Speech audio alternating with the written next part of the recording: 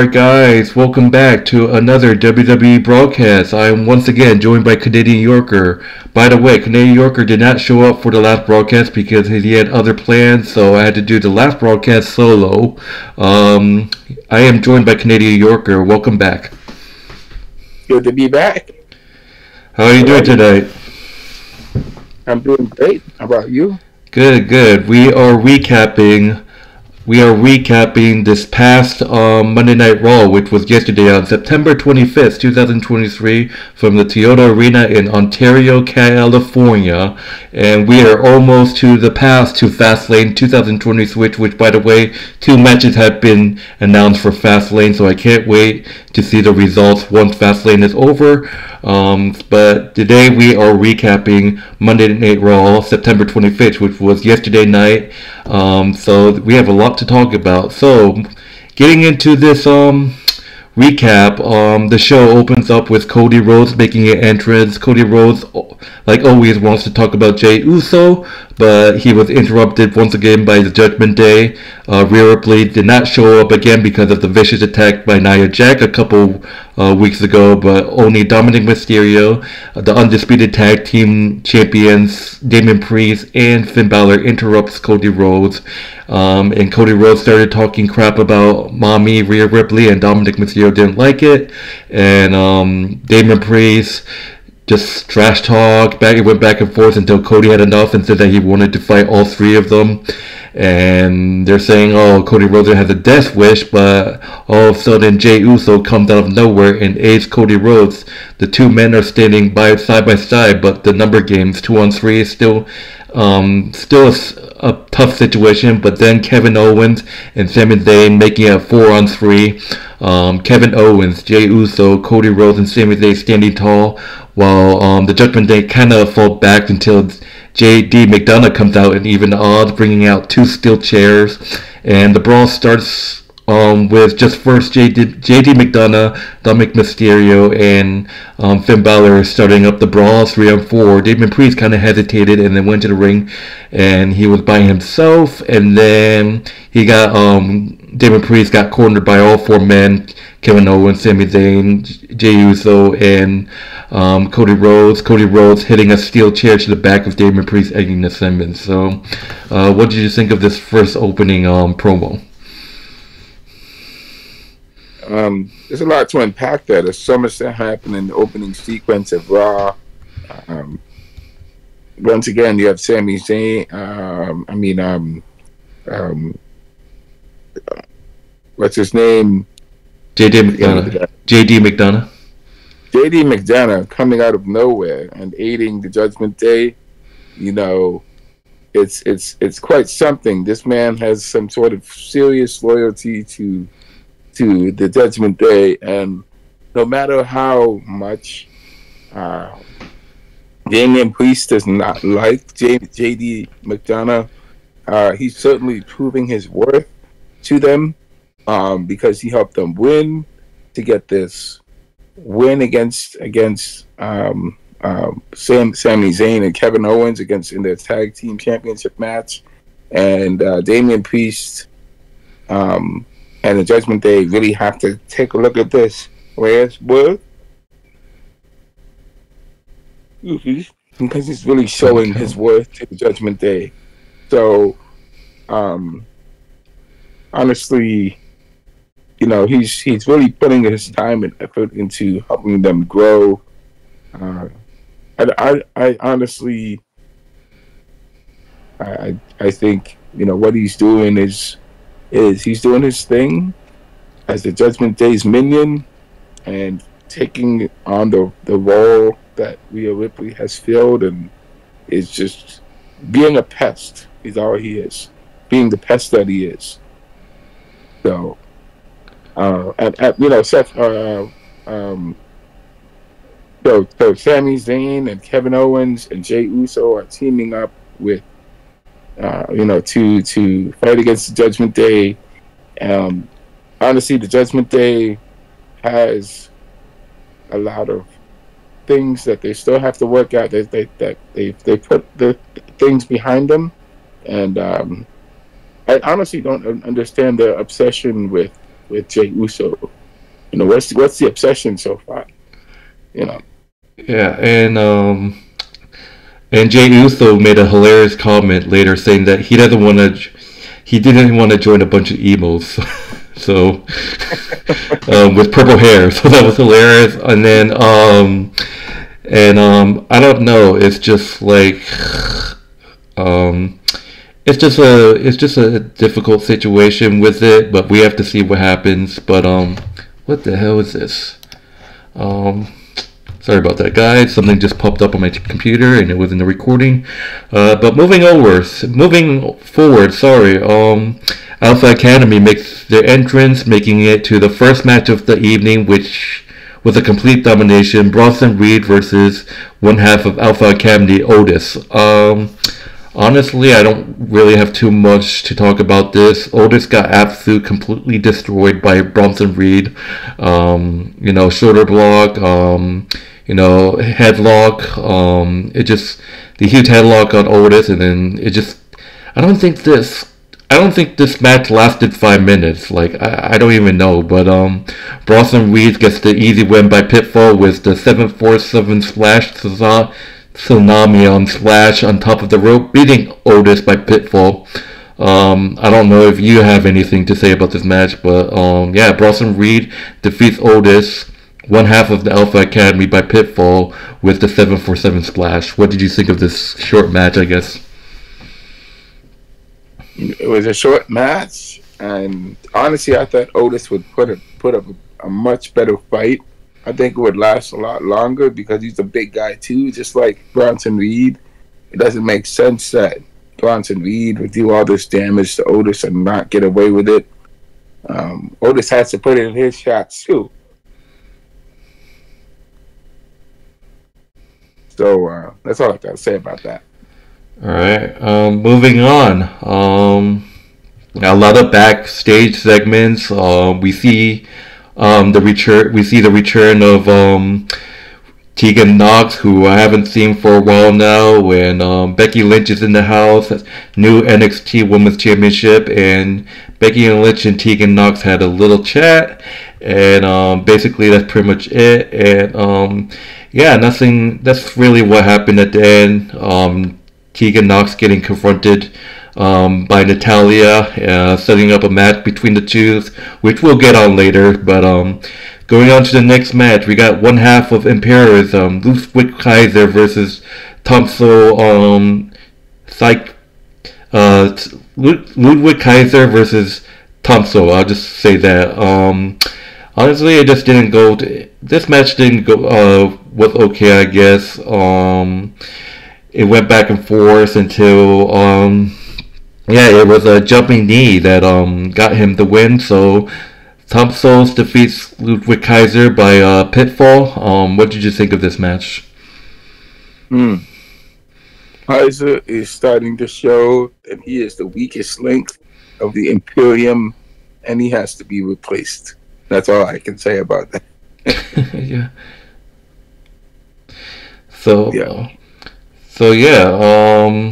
By the way, after this match, it's announced that Tommaso is going to be the next challenger to Gunther's Intercontinental title, but I'm sorry, Gunther's going to retain, so screw all that.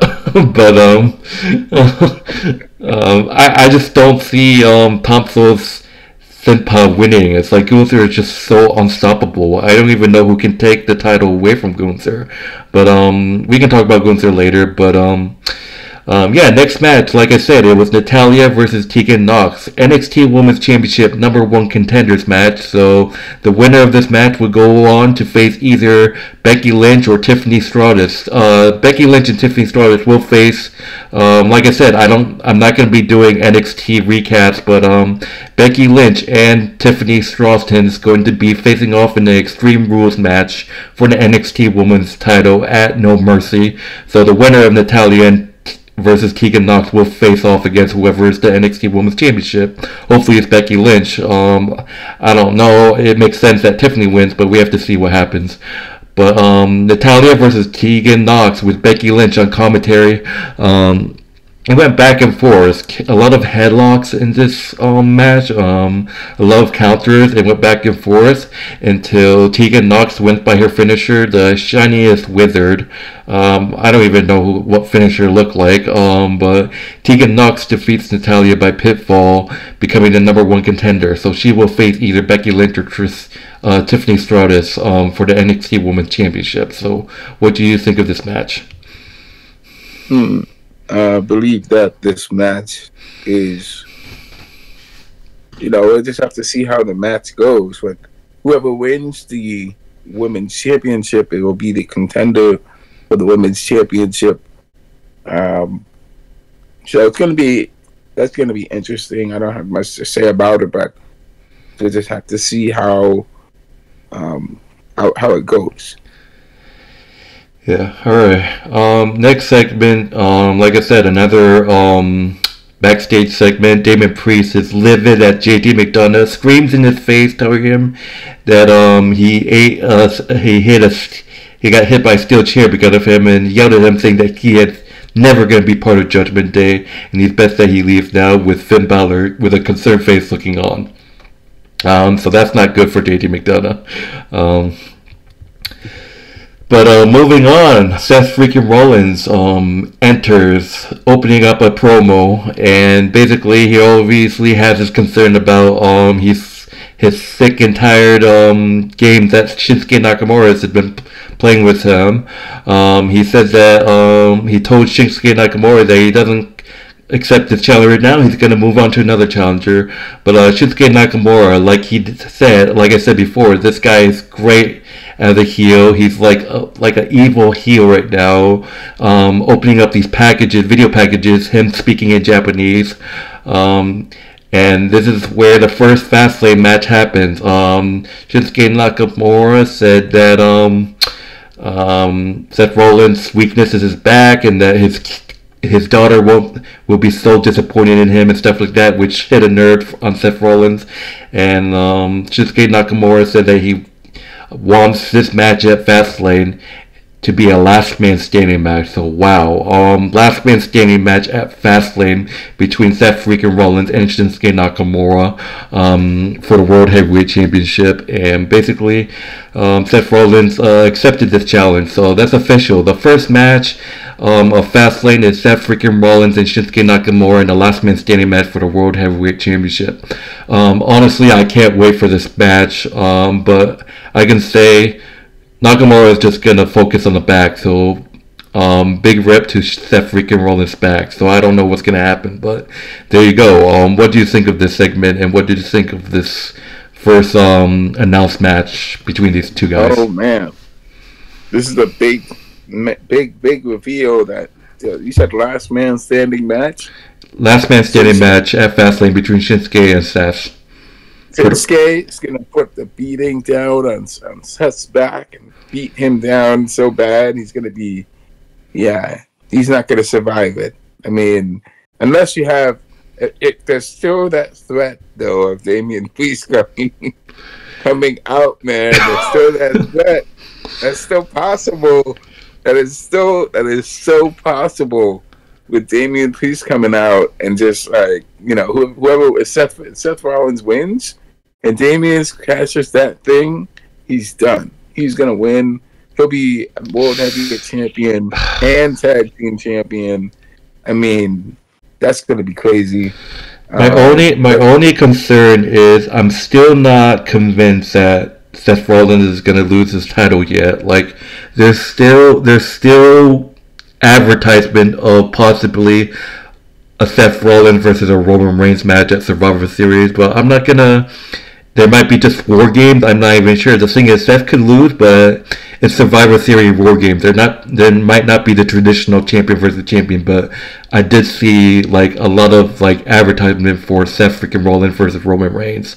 But we gotta see. So we gotta wait until Fastlane to see what happens. So it's gonna be an interesting match and see how it ends up. But it's gonna be interesting. I mean, you have at Fastlane. I think you probably mentioned it that John Cena and Solo and Jimmy are doing their thing over there, and then Roman Reigns, of course, is doesn't have a challenger, so he might be facing Seth Rollins. You never know, but Cody Rhodes is doing his thing. There is a chance. People have been talking about it right after this Raw. There is a chance that we might see men's Survivor War Games, Judgment Day versus Jey Uso, Kevin Owens, Sami Zayn, and Cody Rhodes in a fifth member. So we have to see what can happen. I can see like war games between the Judgment Day and all those guys, Jey Uso, Sami Zayn, Kevin Owens, and Cody Rhodes, and the fifth member who has a grudge about Judgment Day. I don't even know who else has a grudge, but I can see that. But yeah, we can talk about that later. We can. But moving forward, Dominic Mysterio defending the NXT North American Championship. I give him credit though. But Dominic Mysterio defending the NXT North American Championship against Dragon Lee. A lot of NXT stuff going on Raw. I guess I can talk about a little bit of the NXT. Dragon Lee reminds Dominic Mysterio like his father because Dragon Lee has like a Rey Mysterio like mask, so I think that's why Dominic Mysterio has been having a grudge against Dragon Lee. But this is why I said I give props to Dominic. Good job. You finally won a match without any help. Good job. Yeah, I'm just gonna say, yeah, Dominic Mysterio for once won a match all by himself. Shocking. Wins with a frog splash on Dragon Lee to retain the NXT North American Championship. For once, Dom, you actually won a match by yourself. But what did you think of this match?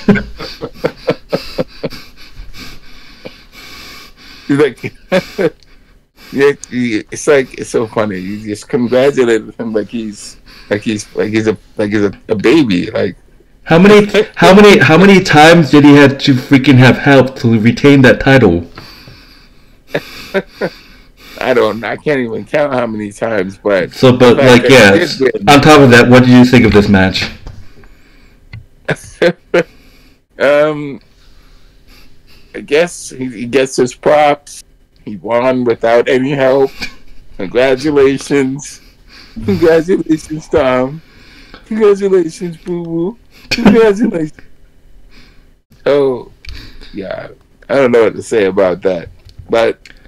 Honestly, congratulations to him for winning his match against Dragon Lee. And I honestly think this is a great feud for Dominic Mysterio because Dragon Lee must help him resemble his father, and he's really trying to get away from that, get away from his family image, and get away from who he is and establish himself as his own person.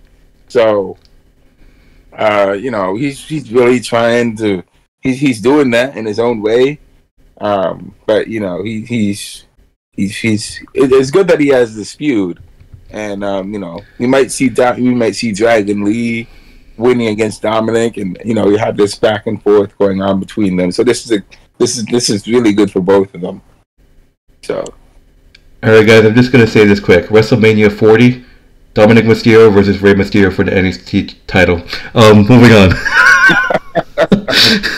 Maybe the US title. The US title. And NXT, like combined. What if they do that? That'd be crazy. Yeah. Yeah. Moving on. Like I said, there was a whole bunch of backstage segments. Kevin Owens, Sami Zayn. Kevin Owens still doesn't trust Jey Uso, and then that's pretty much it. This was an interview by Nia Jax. Michael Cole saying that she apologized for not paying attention. I don't know if I'm dumb to say this, but Nia Jax said she is the baddest human in all of WWE. I don't know if I want to say this, but that is a hint that I want to see Ronda Rousey come back and whoop that ass. Because Nia Jax basically said, this is what she said, she's the baddest human in all of WWE. Does not that sound familiar, guys? Ronda Rousey, baddest woman of all. But Zoe Stark comes in and interrupts. Just as soon as she gets to the ring, Zoe Stark gets into her face, and basically Nia shoves her, and then they start the brawl and starting the match where Nia Jax completely dominates Zoe Stark with a Benzie drop, destroying Zoe Stark. So Zoe Stark was pretty dumb to do that. So Nia Jax defeated Zoe Stark easily. What are you thinking, Zoe Stark, by pinfall? So what did you think of this match? Nia Jax should just leave. Just get cut, get fired from the WWE, because she's intentionally injuring people. I don't like that. I don't really like her as a character. I don't like her as a person. I think she should just leave WWE. Don't come back. Just leave, because she's just too big. It's just too dominant. It's just too dominant in the women's division. That's not good for her. It's not good for other wrestlers. Well, it's good for her, but it's not good for the other female wrestlers who can't fight against her. She already injured 3 people. She's injuring Zoe Starks now. She's probably injured too. So she should just leave. And Ronda Rousey, Shayna Baszler could take her on, because she beat Ronda Rousey, so Shayna Baszler could take on, could come back and. I want Ronda Rousey to return. I just oh my god, I want her to return. Now I think her contract expired, but I don't know. Has she fought against Nia Jax before in the past? I don't even know. But by the way, moving on, I just want to get this done, but I'm not gonna, like I said, there's a lot of backstage moments, but I'm not gonna talk about anymore. It's just Finn Balor congratulating Dominic. Yay! Without any help, great. But the next segment is Miz TV. The Miz hosting Drew McIntyre and Miz TV, and basically just talk about Drew McIntyre hesitating. You weren't here last week about when I was doing the solo. Drew McIntyre walked out on the New Day while they got attacked by the Viking Raiders. Drew McIntyre walked out on them, refusing to help them. So the Miz and the McIntyre had a little bit of a talk on Miz TV, and they talk about Jey Uso too, not helping Jey Uso while he gets attacked by Judgment Day, and the second week in a row not helping the New Day while they get attacked by the Viking Raiders. So that's pretty much what the Miz TV was, and Drew McIntyre just kept saying, shut up Miz, when New Day interrupted them. Basically, which led to a one-on-one match between Drew McIntyre versus Kofi Kingston. So, what was your thoughts on the whole Miz TV segment? Well, Miz is definitely pushing his buttons as he usually does. And isn't he still feuding with LA Knight, or is he not feuding anymore? I don't think he is. Not that I know of. No. Well, whatever with that. I mean, I guess that's gone for now. But the Miz pushes his buttons, trying to get Drew McIntyre to talk, but he doesn't want to talk. So this Kofi Kingston and Drew McIntyre feud is going to be awesome, because Drew McIntyre, I can really see the transition of Drew McIntyre from this baby face into this heel. He's going back into his heel form, and so this man's been through so much, and Jey Uso put him through so much. But he probably enjoys seeing Jey Uso get beat up and given his own medicine, even though Jey Uso is trying to turn himself around. So Drew McIntyre is really changing. He's changing himself. All right. By the way, I want to say that I made a mistake. It was not last week that the Viking Raiders started beating New Day. It was this match that they did second week in a row. Last week was Drew walking out on Jey Uso. This week is Drew McIntyre again walking out on the New Day. So I apologize for that. I said that it was Drew walking out on New Day last week, so I want to clarify that I made a mistake. But moving on to this next match is Drew McIntyre versus Kofi Kingston. This is the match where the Viking Raiders interfered, attacking Austin Creed. Kofi Kingston getting distracted. Drew McIntyre hits him with the Claymore off of a distraction, getting the win 1-2-3. And again, like I said, Drew McIntyre for the second week in a row doesn't help anyone. Just watching Ivar, it was only one half of the Viking Raiders. Ivar attacks Kingston in the ring, and it was just a brutal attack. A huge splash from top of the rope onto Kingston, crushing him. Drew McIntyre just walks away. So it's obviously that we're going to see a huge heel for this Drew McIntyre. So what did you think of this match? Like I said, Drew McIntyre, his development into this heel character has been interesting. The Viking Raiders are proving themselves to be great heel team, and Kofi Kingston, it's like he's become mediocre. So he's just fighting in these mediocre talent, and he's still got it. He's proving he's still got it. However, this time around it was just too much for him. Just too much for him in the New Day. All right, and the reason the Viking Raiders got interviewed right after saying that the reason why they took out New Day is because New Day took out the other half that wasn't there tonight. New Day took Eric out of the fight, so the lady that's with them, I can't say her name. I think she's her name's Sarah. I don't know. Valpin said that it was a II. So basically, you hurt one of our guys, we hurt one of yours. So that's basically even. That's why they decided to attack New Day after that match. But moving on to the main event, Judgment Day, Damien Priest and Finn Balor defending the Undisputed Tag Team Championship against Kevin Owens and Sami Zayn. And just so much in this match, just so much chaos. I believe it was Jey Uso coming out, McDonagh getting involved. Let's just say everyone got the fuck involved. And then it just eventually it was a good match, but I'm just sick of the Judgment Day getting involved and stuff like that. But yeah, it ended up being J. McDonagh just redeemed himself after getting yelled by Damien Priest. So I think next week Damien Priest is gonna praise J.D. McDonagh next week. But you'll see why. J.D. McDonagh hit Sami Zayn right in the face with the title with. The referee didn't see it. It went back and forth, and it just... I already thought Kevin Owens and Sami Zayn were going to retain after Kevin Owens hitting the stunner. Damien Priest dumps Kevin Owens out. Sami Zayn blasts him with a Hallelujah kick, but JD clobbers Sami Zayn with one of the title belt. Damien Priest rolls over, gets the 1-2-3. Judgment Day retains the Undisputed Tag Team Championship by pinfall off of a sneaky maneuver by J.D. McDonagh. And basically, post-match, the two-side brawl. So the whole Judgment Day, Sami Zayn, Kevin Owens, Cody Rhodes, Jey Uso, they all started to brawl. And that basically ends the show. What did you think of this match, main event match?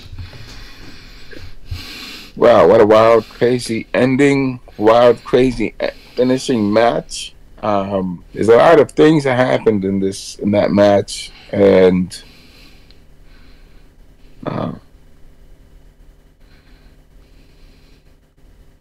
it's amazing.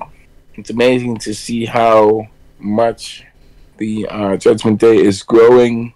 Sami Zayn and Kevin Owens just can't seem to catch a break. They got to learn how to stop the interferences that keep on happening to them, because they keep losing because of interferences.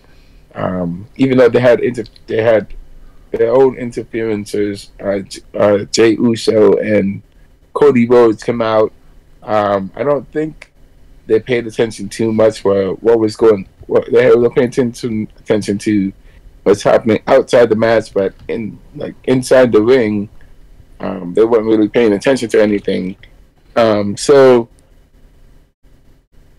Judgment. We're gonna have to see how Judgment Day does when they whoever they face at Fastlane. So Yeah. But before we get our thoughts on what grade we give this show, but yeah. By the way, that is the end of the show, guys. But I do want to add a couple things. So yeah, there was two matches that were announced for Fastlane. It was, like we said before, with Seth freaking Rollins defending the World Heavyweight Championship against Shinsuke Nakamura in the last man standing match. The second match was announced actually last week. You weren't here. I was doing this solo.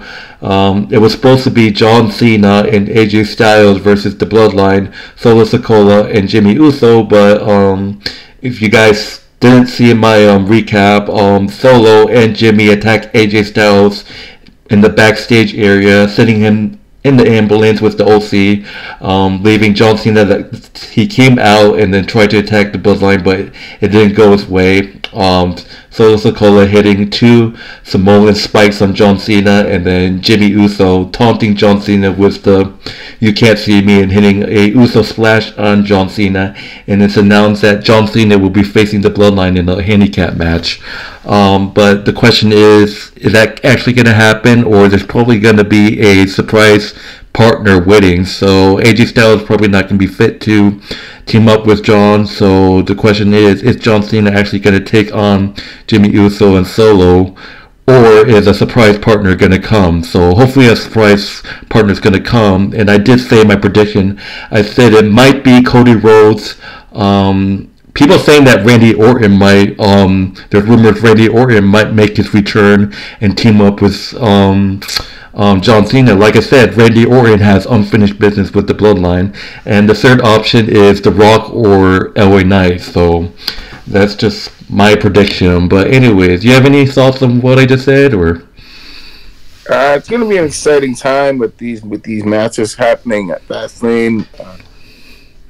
John Cena's facing, in a handicap match. I think his game plan is to try to get the matches done as fast as possible.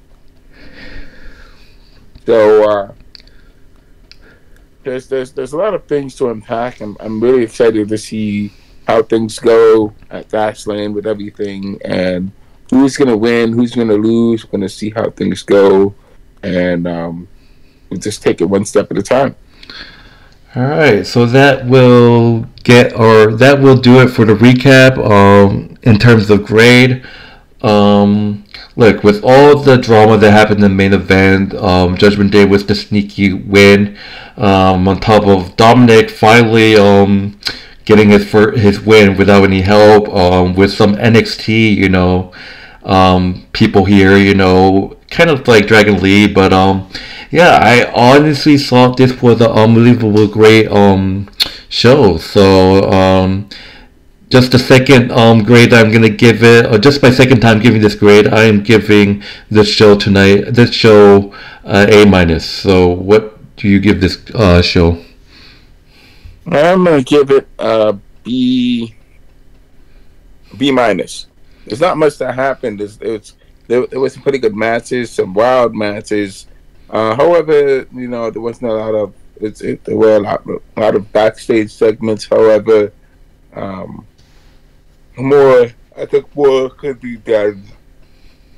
More could have been done, like in the terms of JD McDonagh and the whole Judgment Day thing of working out how they're going to go after